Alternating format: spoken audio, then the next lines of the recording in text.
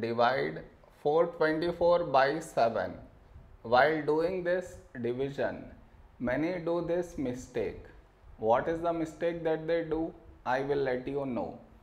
But before that, we should frame it in this way. 424 and 7 here. This is your step 1.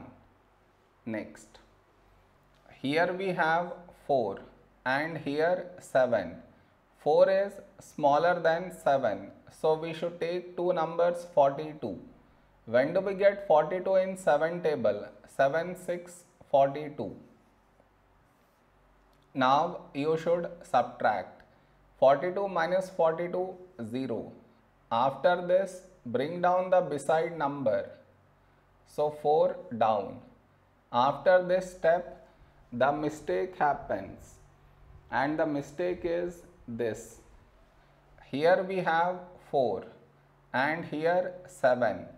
4 is smaller than 7. So what many do is, they directly put dot and take 0, which is wrong. Why is it wrong? Because just now you brought this number down, and in the same step you want to put dot and take 0, which is wrong. I repeat, bringing the number down and also put dot take 0, bring the number down and put dot take 0, both at the same step you should not do. Instead, what you should think of doing is, what number should we take here?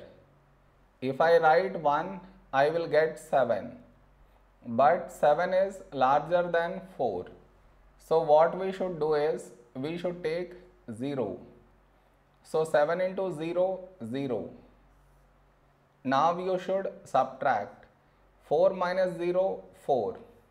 Over here we did not bring any number down, and 4 is smaller than 7. So now you can put dot and take 0. So 40.